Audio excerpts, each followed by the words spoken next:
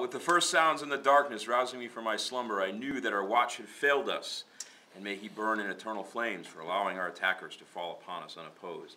The clamor of war, the shouts of the attackers, and screams of their victims quickly spread through town. It pleased God to make me a target of particular import. The enemy made straight for my house upon entering the town, leaving me barely time to rouse the soldiers billeted in my house and grab my pistol before 20 grotesquely painted savages burst into my chamber.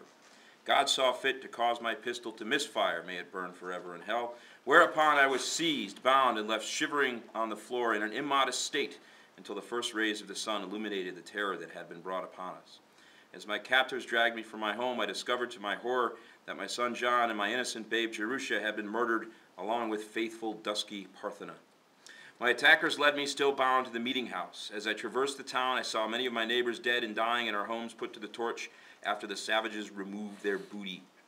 Although a fierce fight was still underway at the old Stebbins place, it was clear that we were vanquished.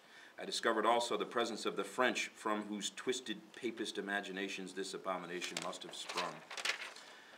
My fate became clear as I was led, still bound, to the meeting house, where others of my family and congregation, including my ungrateful and blasphemous daughter Esther, all bound and many still clad in their scandalously revealing nightclothes, awaited their disposition. We had been spared death for the morning, but faced a terrible journey with our captors to places unknown.